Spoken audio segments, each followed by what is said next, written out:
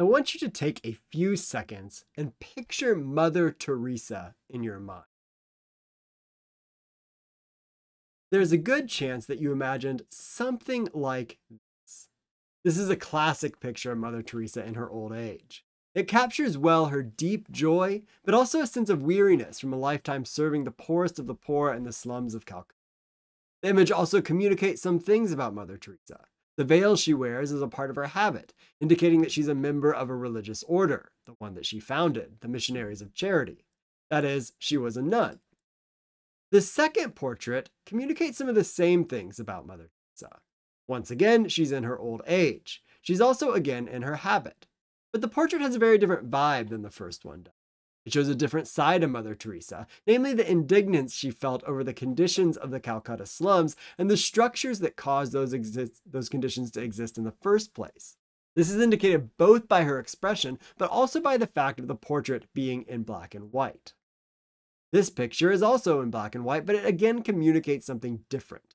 Here we see Mother Teresa as a young woman, but already in her habit.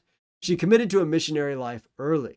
Sensing a call at age 12, she left her parental home at the age of 18 to join a community of nuns. This final image of Mother Teresa is very different than the other. It's an icon and therefore has several symbolic features to it. The most significant of these is the halo that represents Teresa's sainthood, as does also the fact that she is labeled Saint Teresa of Calcutta here. Teresa was canonized as a saint by the Roman Catholic Church in 2016. Each of these images communicates different things about Mother Teresa. But what if we wanted just one image that could capture all of the facets of her identity, life, and experiences? We might take pieces of each portrait and harmonize them into one in order to present who she is more fully. This, of course, does not work. By cropping out each image, we actually lose more than we gain. We create a monster Teresa portrait that obscures more than it reveals. And there are also things that the four images don't communicate about Mother Teresa, even when they aren't combined together, like the fact that Mother Teresa was a Nobel Prize winner. Every portrait of a person communicates something about them, but it cannot communicate everything about them. And we shouldn't expect a single harmonized image of a person to be able to communicate everything about them either.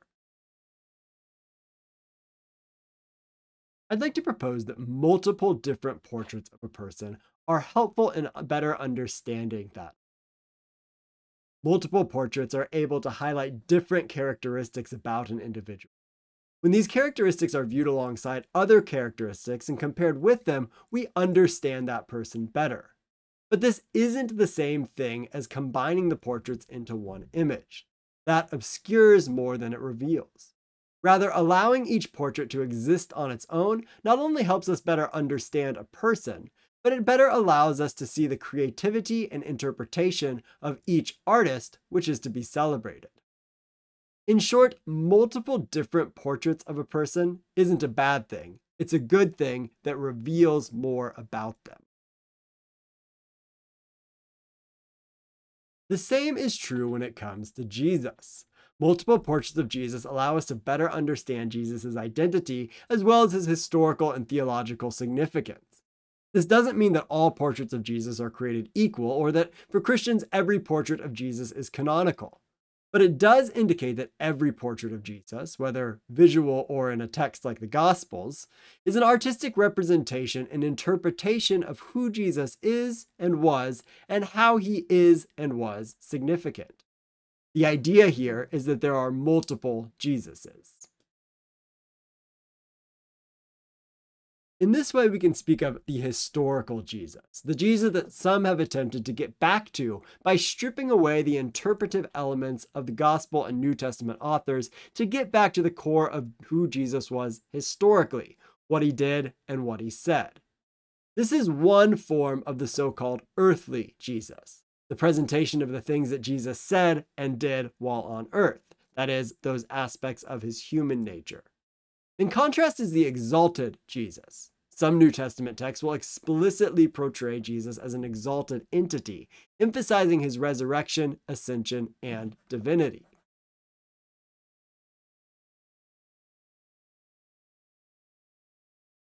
Exalted versions of Jesus will identify Jesus with God. Jesus will be presented as a figure explicitly worshipped by humans, and elements of his divinity will be highlighted, such as his pre-existence.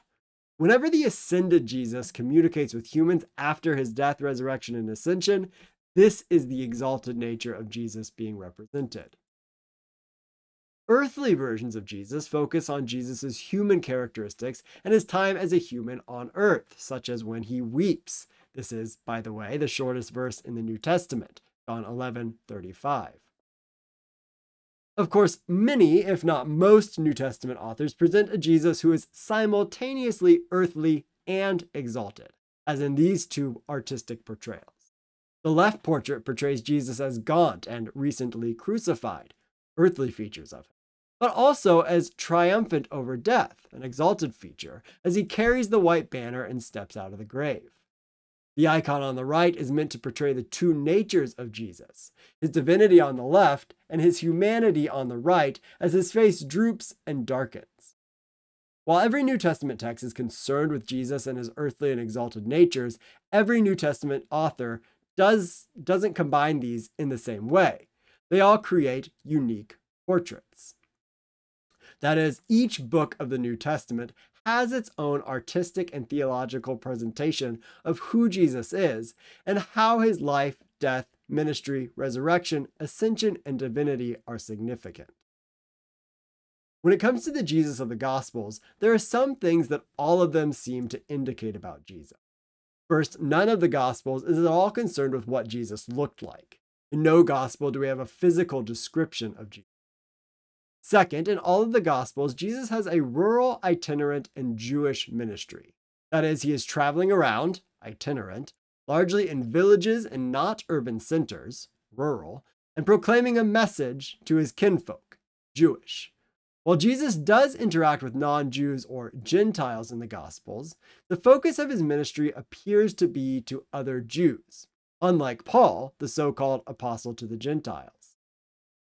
In all of the Gospels, most of Jesus' actions occur in the region of Galilee, though he travels to Jerusalem, outside of which he will ultimately be crucified and raised from the dead. Every portrayal of Jesus is unique. Having multiple versions of Jesus in the Gospels is to be celebrated. It's a good thing. We ought to resist the temptation to harmonize the New Testament's varying portrayals of Jesus, especially when it comes to the Gospels of Matthew, Mark, Luke, and John. While there are certainly central aspects of Jesus that all of these texts are going to share in common, allowing each theological interpretation and depiction of Jesus to stand on its own better allows us to see Jesus' historical and theological significance.